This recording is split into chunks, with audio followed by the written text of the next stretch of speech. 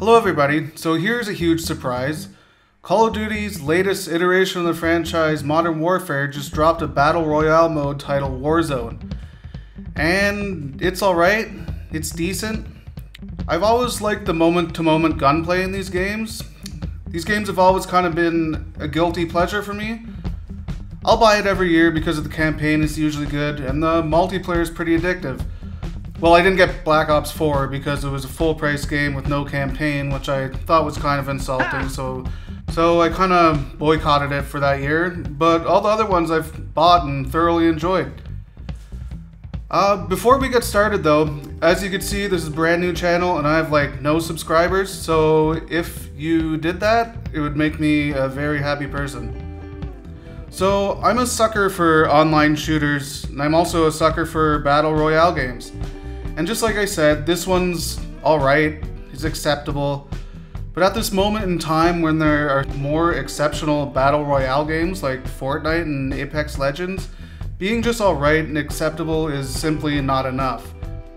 There's really nothing special to this mode. Okay, there were a few things that I found interesting, which I'll get into later, but there's no wow factor. There's no unique personality. It's very dull, and it has a very half-baked feeling to it. And I'm calling this a mode instead of a game because that's all it is. It's not a full-fledged new game. It's a mode that has been tagged on using all of the resources from an already existing game. Anyway, I was pretty excited when I found out that this mode was coming out, but after my first few matches, I was like, yeah, I see what this is. It's kind of a cash grab. It uses the same maps that are already in the game. There are no new weapons, items, or kill streaks. The battle pass is still horrible, and it really just seems like one of the other modes in this game, Ground War, but just with some tweaks. Yeah, okay, you can argue that it's free, meaning that if you don't own the base game Modern Warfare, you could download this mode for free. Anyways, that's still no excuse to be lazy and put a subpar game out if you're going to dip your toes in the Battle Royale genre.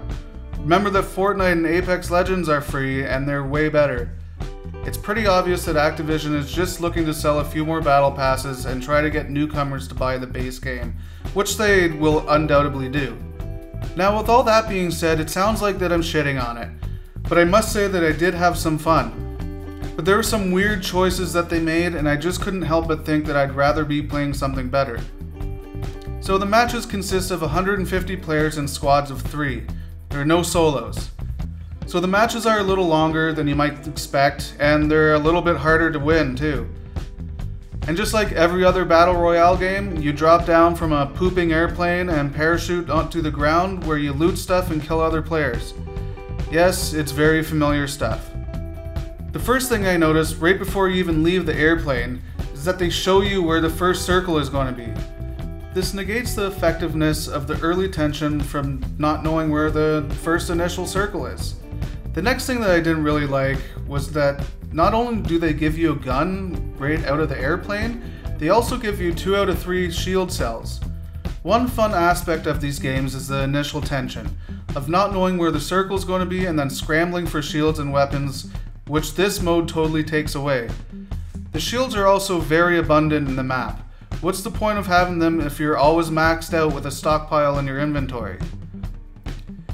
When you find a decent gun and get going, it still very much feels like Call of Duty, which is definitely a good thing. It's very fluid. Aside from a few times that the game froze on me and I had to quit, the performance was pretty much perfect.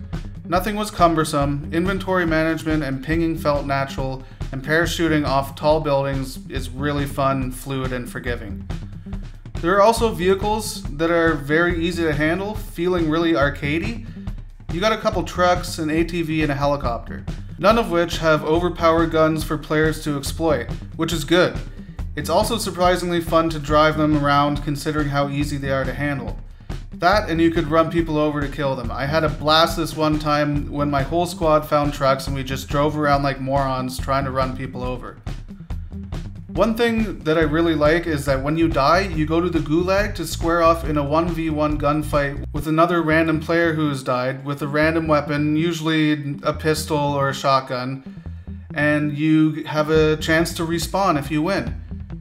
There can only be one gunfight going on at a time, so while you're waiting, you can watch the fight that's happening while goofing around with the other players that are queued up by punching them, and you could also throw rocks at the guys that are fighting down below. I thought this was a pretty neat way to give an instant second chance, and you always get a rewarding feeling when you win since you get an instant respawn and get back to the action literally about a minute after you die. But if you lose the gunfight, you could still get revived by your teammates via these purchase stations where you could buy kill streaks among other things. The economy is nicely balanced, and you can get money either by finding it around the world and getting it from other players who drop it after you kill them.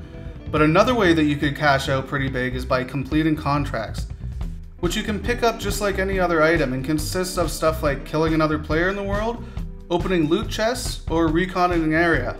Stuff like that. It's a neat idea and gives you something to do other than the main objective. And it's also vital to be able to afford things like kill streaks, self-revives, and being able to revive your teammates. There are also loot crates that you could buy, but they also fall from the sky pretty frequently actually, which lets you pick one of your personally custom-made loadouts.